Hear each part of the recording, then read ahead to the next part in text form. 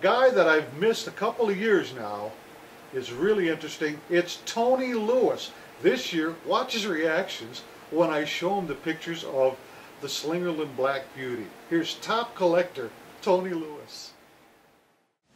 Guys, I finally caught up with Tony Lewis. We're here at the show. Tony, how's it going, man? It's going really good. Good to see you again. Always good pleasure to see you. What's up? I mean, you get a booth here every year.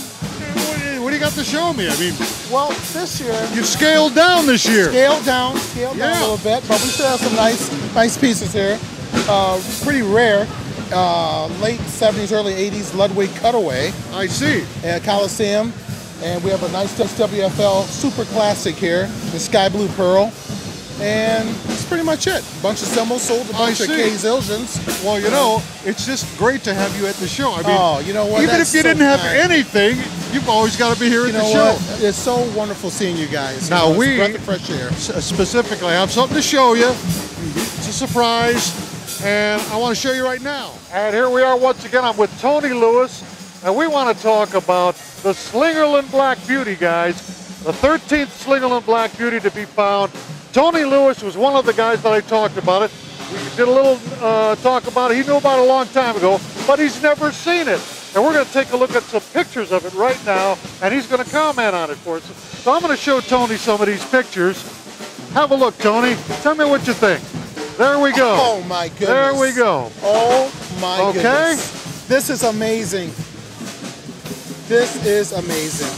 Okay. Oh. Isn't that nice? Now, I don't know if you've seen many of these. All I've seen, Mike Corrado's, Dave Brown's, but I think this is in tremendous condition. Yes. This is probably one of the best. Yeah. Jeez. Does anybody got a glass of water? Oh my goodness. Go ahead, flip that next page for me. That is beautiful. Go ahead, flip that next page down.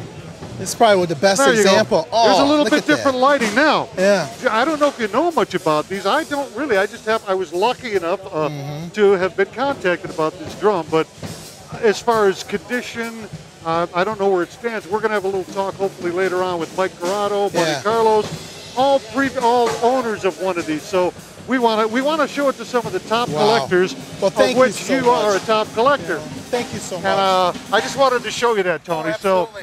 And once again, I mean, your presence here alone is stellar. We appreciate that. So we love being here, especially with guys like Tony. Thank you. Thanks a lot, man. It's always good to see you. All righty. Check us out, guys. We'll see you later.